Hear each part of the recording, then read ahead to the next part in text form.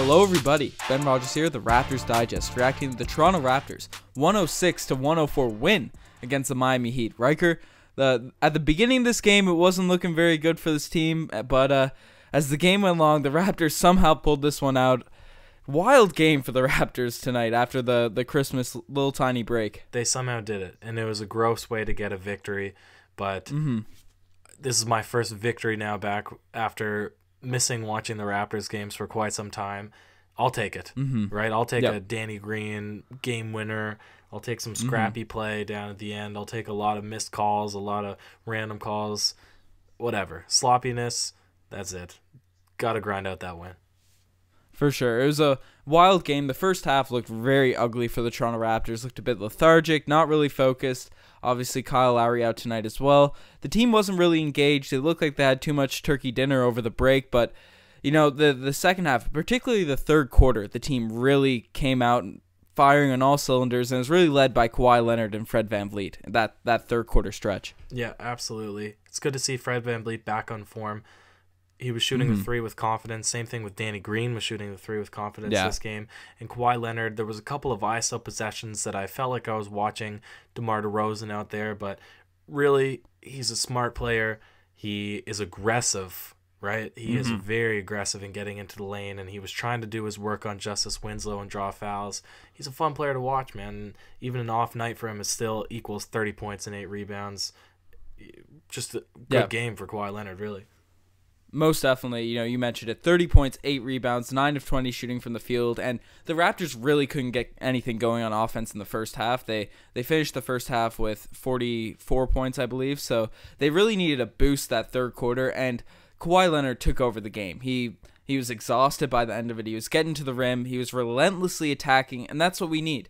You know, when the shots aren't falling from outside, you attack the paint and then play from the inside out, and then the threes start to fall because you know, you're driving in, you're making the defense move, and then you see guys like Fred and Danny Green get those threes, and they were hitting them tonight. You mentioned it. Fred splashing them, shooting the ball with confidence. He's been back the past couple weeks, especially with Lowry in and out of the lineup. Fred VanVleet has really been awesome as the starting point guard for the Toronto Raptors. Yeah, well, you said it.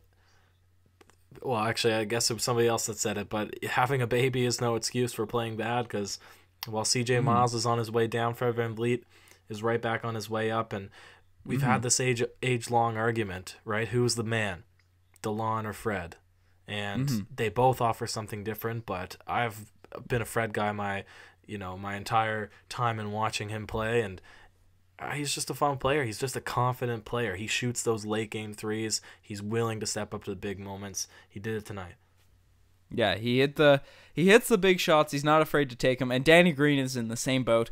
I find it absolutely ridiculous how we somehow fleeced Danny Green over the summer. You know, he had 18 points tonight for us, 4 for 7 from the three-point line, 6 rebounds, some awesome defense at the end of the game on Dwayne Wade, especially when he's trying to hit those crazy clutch shots. But Danny Green, you know, he's always steady. He's always ready to just hit those shots, be confident, and catch the ball within the flow of the offense. And it's awesome to have a guy that's such a consistent 3-and-D player. Because, you know, we see it with CJ, an inconsistent guy in that front. And, you know, we've had DeMar and all those players. It's great to have a guy that consistently plays at this level. Yeah. Well, if we're talking, okay, if we're talking two things, right? One, we're saying, wow, that's some good defense that he played to seal out the game, right? Yeah. How many times have we watched the Raptors lose a game like this in a last second shot in a buzzer beater against a Dwayne Wade type player or a Jimmy Butler or a LeBron, right? Yeah. I think I'm more often than not expecting a loss when it comes down to the final seconds and it's a tie or it's a near tie game situation. Right, so it's good. Now we have closers on defense. We have Kawhi, who also had a crucial stop on a Justice Winslow shot. So we have guys out there that are going to have a hand up. It's going to be hard to shoot around them. The other thing is, oh shoot, what was my point going to be? I can't remember, so we'll move on. I'll say it if I come back to it. Yeah, to build off what you're saying, Danny Green, you know, because you mentioned it, the Raptors always lose these games, whether it's Bradley Beal. These wing guys always seem to go off against us down the stretch. And, you know, Dwayne Wade, despite the fact he only played, it felt like he barely was on the court tonight. It felt like he barely did anything. Then down the stretch, he hit that clutch shot to put the the heat up. The Toronto Raptors came back, and Kawhi Leonard immediately took those 2 points back. And Danny Green and Kawhi are just seasoned veterans playing with full confidence. They're championship guys, right? And have those two players ready to know how to deal with late game situations on both ends of the floor. The lack of confidence that I have in the Toronto Raptors in the past, whether it's DeMar, Lowry, whoever, great players, but down the stretch, you never have that full confidence. I have that in these players, which is, it's really great to see as a Toronto Raptors fan. Yeah, but this is what I wanted to say. Despite that, right throughout the game, in the last quarter at the very least, Justice Winslow and Richardson, I mean, they're bigger guys, of course, and we had Fred VanVleet out there, and he was a little bit exposed because they were trying to do some switches and get him onto the Heat had a big lineup out there tonight. They did, and they made him look really good. Like, really, you've said it yourself, Justice Winslow is not a bad player, right? He's been, he's had kind of his ups and downs and injuries and everything, and it's, I mean, he's not a bad player and had a great game tonight, right, on paper, and if you watch him, I think he even played better than what his stats showed. And the other thing I wanted to say is just talking about good players and bad players, right? Just because I don't want to be always positive about the Toronto Raptors, because it's fun to, just pick definitely on some negatives sometimes. tonight. But I want to say that I really like the thought of Greg Monroe being a good player, right? Because I thought that he was, to be honest, and looking at a couple of the past teams that he's been on. But tonight he sucked. He was bad.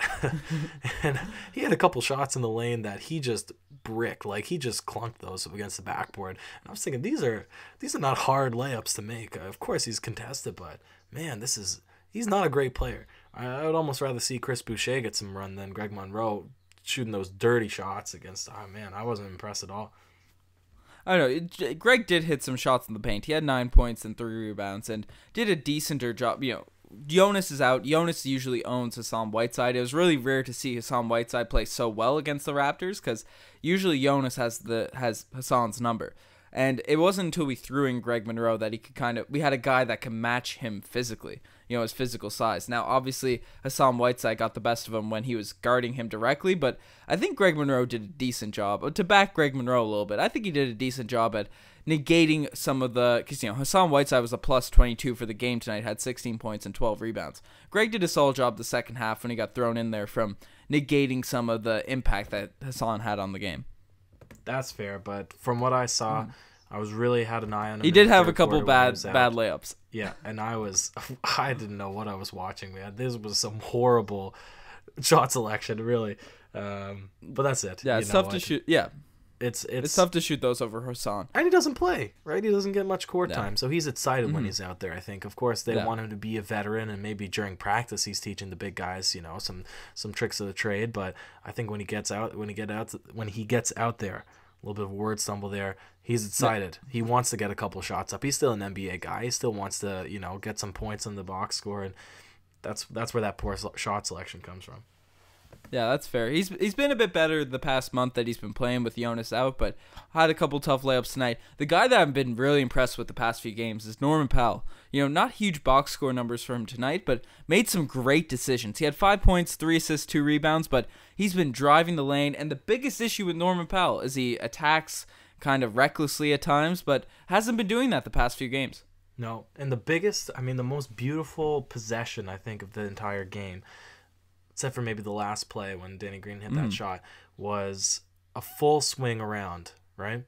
And Norman Powell pump faked, got himself open, hit the shot with confidence. It's one of the late game possessions, and I believe it brings the Raptors from 2 down to 1 up. But it was just beautiful. It was artistry out there in terms of passing. They really swung the ball around perfectly and brought it to Norman Powell in the corner. And to have a guy who's not playing well hit the shot with confidence. He wasn't shooting well all game. That's all that you need, really. Yeah, for sure. He's making the right decisions, and that's the key. Whether the shots are going in or not, as long as he's making the right decisions, he's a positive on the court, especially with how good his defense is, and he's so explosive. He can, if he can get that shot a bit more consistent on top of good decision-making, I think he could be a top-tier player. And OG, he was struggling hitting some shots as well, but played some phenomenal defense in the second half tonight. Yeah, but as it's been mentioned, we really do want him to be a bigger scorer, because if we're looking to build a franchise around this player at some point, or perhaps this guy be a critical piece in a franchise that has longevity, we want him to start to be a guy that's in the double digits. Nothing high, Yeah. 10 points a game, but not with this big dips from 3 points a game, 0 points per game to sometimes 12 points, 16, right? He needs to be more Yeah. consistent. But let's talk about a piece. We'll get into the segments, and we'll start this For time sure. with a little more negative. We'll start with an OGs because one of the big stories of the game, a bit of a question mark, is Kyle Lowry. So you can start us off with perhaps the OGs.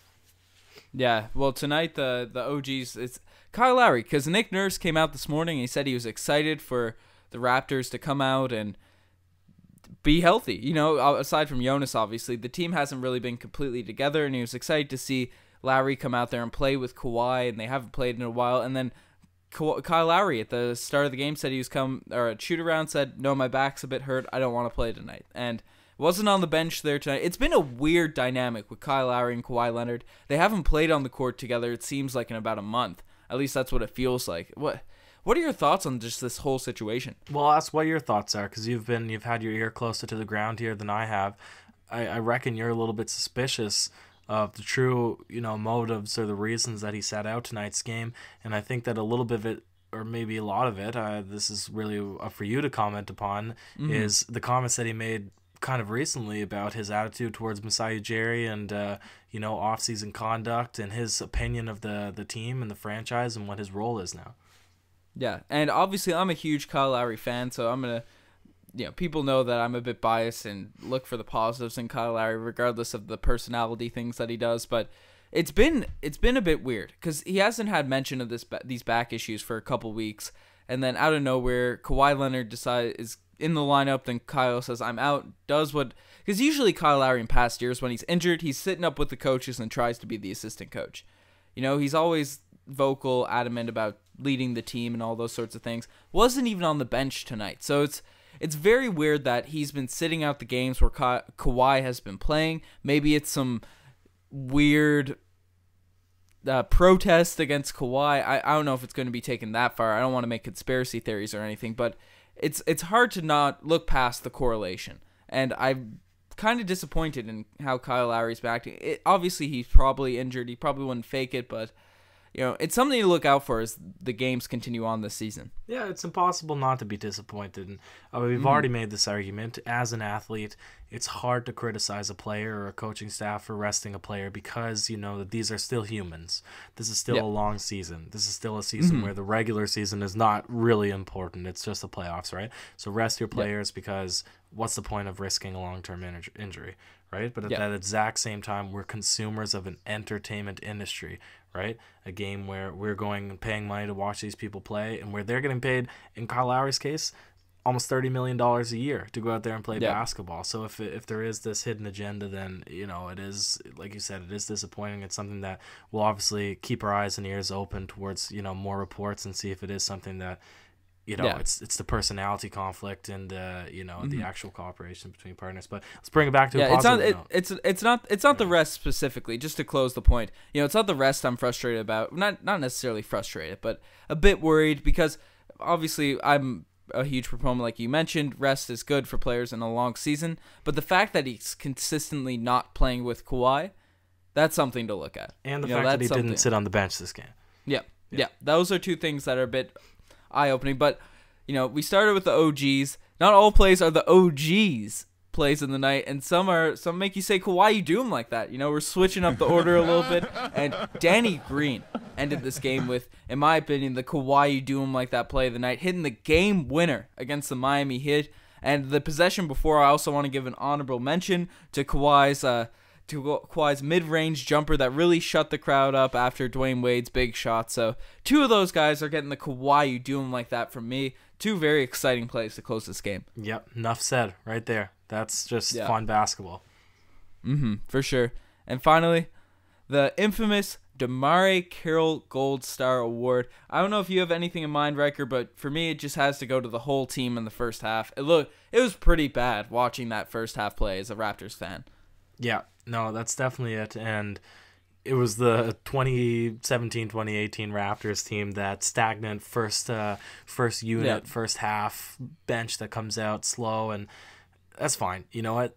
As long as they don't make a habit and as long as they come away with a victory, it's fine in the short term. But if it becomes a pattern, then it's something to be worried about.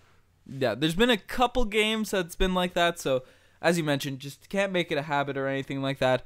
But yeah, the Toronto Raptors came out with a very, very exciting win tonight. They finished off strong, and the Heat have been streaking. I believe they've won 4 straight. They're one of the hottest teams in the NBA. So a solid win. You mentioned at the beginning, Justice Winslow had 21 points. Hassan Whiteside had one of his better games. We did it without Jonas. So impressive win for the Toronto Raptors. Yep, and before we finish, I just want to comment that those jerseys were flaming tonight. Yeah. My God, they were cool. Mm-hmm. I don't know. The pink, it was brilliant. It was, almost burned my eyes off when I first started watching the feed, but I guess it's their Miami Vice jerseys, and they were pretty cool, I have to say. I'll give it to them. Whoever designed them. I love that blue and pink color. I mentioned it to you before the podcast. For people that play 2K11, 2K12, and you could create teams, I always made my team colors, those blue and pink style. I like how that clashes, whatever. So, if you guys, shout out to 2K11, one of the GOAT 2K games. There you go. Yeah, if you can shout that out on a podcast, it's a good one. Anyways, you guys are the best for making it this far. Lots of games, fun games coming up. Ryker and I are going to be covering them all. So, yeah, shout out to you guys. Check out the Twitter, the Instagram, all that cool stuff. We got a lot of cool stuff coming. If I mentioned it before, Ryker and I are back together in Newfoundland. We're talking some big things for the Raptors Digest. So yeah, we just met today. Keep your eyes open. We just met today. We put a couple hours session in, so we have some real changes coming up. So it's fun stuff. Yeah. January 1st, that's when we'll kickstart it all. Yeah, hopefully. Tentative date. No, it's set in stone. I said it's set in stone? The internet knows, and now there's no going back. For sure. Anyways, you guys the best. We're signing off. Cheers.